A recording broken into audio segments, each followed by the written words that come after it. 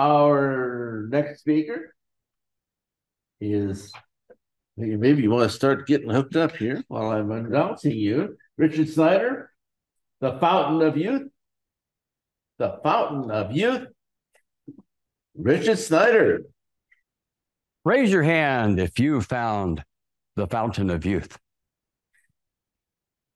Well, I hope after my speech tonight, I inspire you to all go out and find the Fountain of Youth. As I look out over the audience, I can see that some of you are struggling with the same signs of middle age that I am. You know the signs: receding hairline, memory loss.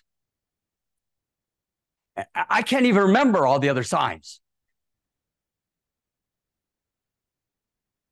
But it was my 60th year on this earth that inspired me to make a change.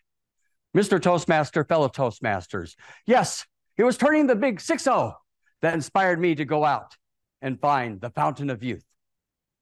I remember reading as a high school student about Ponce de Leon and how he went to Florida to find the Fountain of Youth. And so I set out to Florida. But when I got there, all I found were elderly people with white and gray hair. How demoralizing, I thought. I must be the youngest person in the entire state. I'll never find the Fountain of Youth here. Well, I must have stuck out like a sore thumb, because it wasn't long after arriving that an elderly gentleman approached me. "Sonny, are you the one they sent to teach us how to vote?" "Vote? Yeah, you remember several years ago, we had the hanging chads and the counts and the recounts, and I lost count of all the recounts. Are you going to teach us how to vote? We have a big election coming up next year." "No, I'm looking for the Fountain of Youth." Well, he looked at me as if I must have been off my rocker. "Well, come back in 10 years. But I was determined, and so I continued. And it wasn't long after that I saw it, a large sign, Ponce de Leon's Fountain of Youth. I hurried in that direction, and just then it happened. Coming the opposite direction, right toward me, was Hurricane Charlie. I was blown off my path into Hokey Pokey, Okefenokee, whatever that blasted lake was. It was all I could do to get out of the lake before the gators got me. People that can't boat, hurricanes, gators, I've had it. I'm going back to California. The following Monday, I was back at work lamenting how close I had come to finding the Fountain of Youth. As I looked at my students, my special needs students, during lunch and recess, it suddenly occurred to me, I was surrounded by the Fountain of Youth. That great philosopher turned baseball player, Yogi Berra, once said, "You can observe a lot just by watching." So over the next few weeks, I watched my students and have come up with the following 3 observations about staying young. Number 1, be childlike. Not childish, but be childlike. When I look in the mirror, I see a middle-aged man with a receding hairline. Well, that's an easy fix. I just put on a wig. As a child, I used to take a Dr. Seuss lunchbox to school. Well, as an adult, I take a Dr. Seuss Cat in the Hat lunchbox to work. A clear sign that I have kept in contact with the child in me.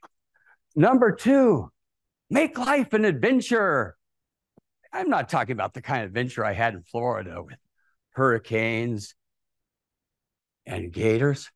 I'm talking about making every day count. Why, every day I take my lunchbox to work is an adventure. I never know what my wife's going to pack for me. Let's find out what she packed today. Peanut butter and jelly sandwich.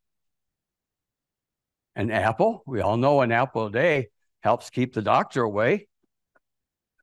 Chocolate pudding for lots of energy. And fruit juice to wash it all down. What's this? Dear Snookums. That's private. Number 3, have fun and learn to laugh at life and laugh at yourself.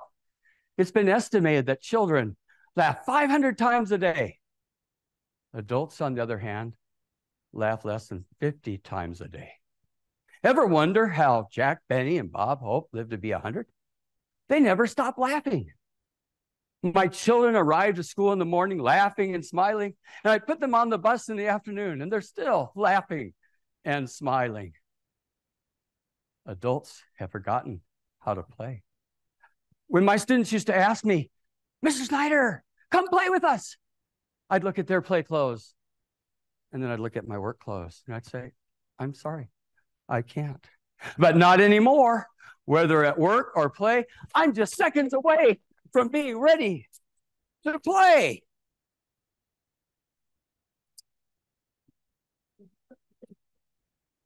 Hello, Toastmasters. If you want to stay young, remember these 3 points. Teach child life by tapping into the child within you. Make life an adventure.